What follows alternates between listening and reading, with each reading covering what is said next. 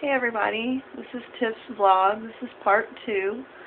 The only things I really want to talk about today is I have a lateralis baby population explosion. I'm up to 428 babies. I created an incubator a couple weeks ago and it's had like really good success. I keep getting babies hatched every single day.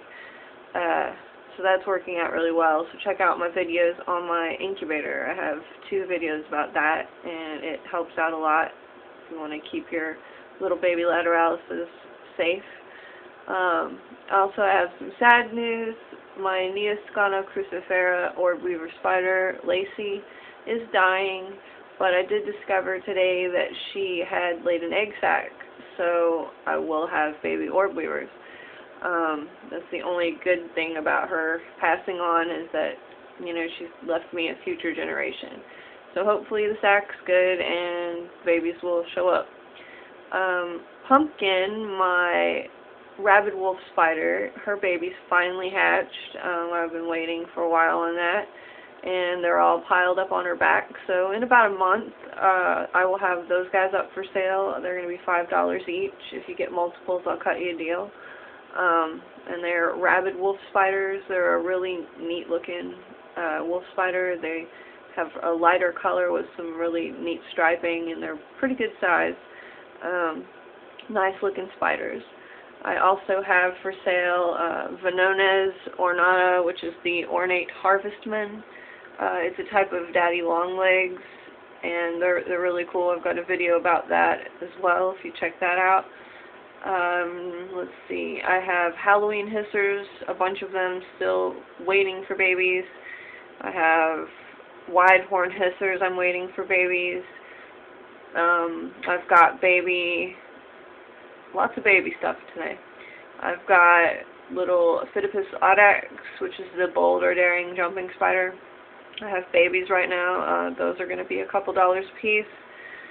And I also sell my homemade roach chow, which is good for roaches, crickets, any type of insect that eats the chow. It's my own formula, and it enhances color, and it's a really good food. I do a small bag for $4, which is like a sandwich bag, and then a larger bag, which is like 3 of those bags for $10. So if anybody's interested in that, please contact me there. And within the next few months, I should have more roaches and things for sale. Right now, I'm just building up my breeding colonies and everything, so I don't have a whole lot for sale or anything right now. Sometimes I do trades, depending upon what people have and what they want from me. So if you're interested in anything, just contact me. I have 112 Oxyhaloa duestas now. I started off with 18, had 1 litter of 18, and then it just skyrocketed from there. So those guys, I'll have some of those for sale soon. They're a small roach, like a black purplish color with a small little cherry tomato looking head, and they're cool because they come out during the day. A nice roach to watch. Let me think what else has been happening. This isn't roach news, but one of my reptiles, I have 3 box turtles that were rescues, and the one is an adult.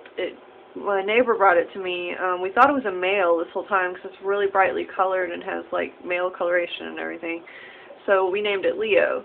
Well, Leo had some eggs, so it's definitely a female.